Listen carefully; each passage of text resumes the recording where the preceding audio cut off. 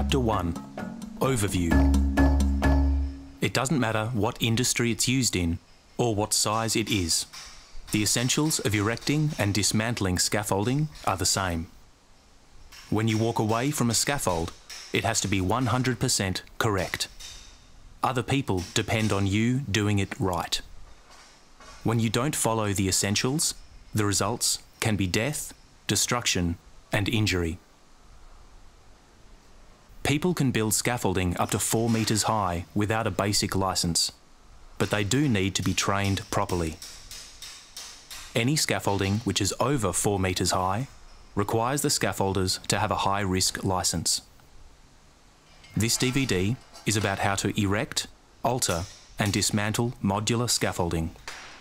Modular means all these different pieces fit together. The three main parts of the erected scaffold are a lift, which goes up, a panel, which goes across, and the bay, which is the area enclosed by 4 standards next to each other. 2 people can erect a scaffold up to 4 meters. Higher than that, you need 3 or more people to erect the scaffold. You've got to have a plan of how you're going to work. Be aware of hazards and follow any safety procedures. A hazard is something that can create a risk.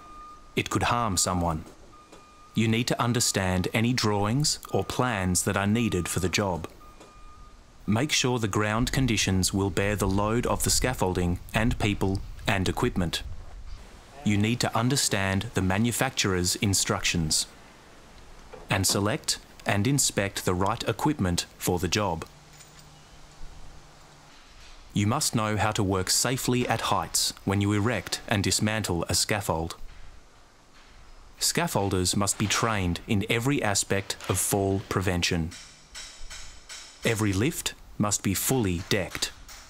That means all the planks are fitted in.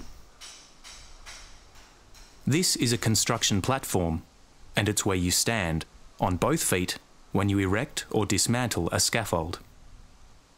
The scaffold must be erected 1 bay at a time. This is called sequential erection. There must be safe access to the scaffold using a stairway or a ladder. A working platform is where tradespeople work, and it must have guardrails, mid-rails, and toe boards. This is called full edge protection and prevents people and equipment falling from the scaffold.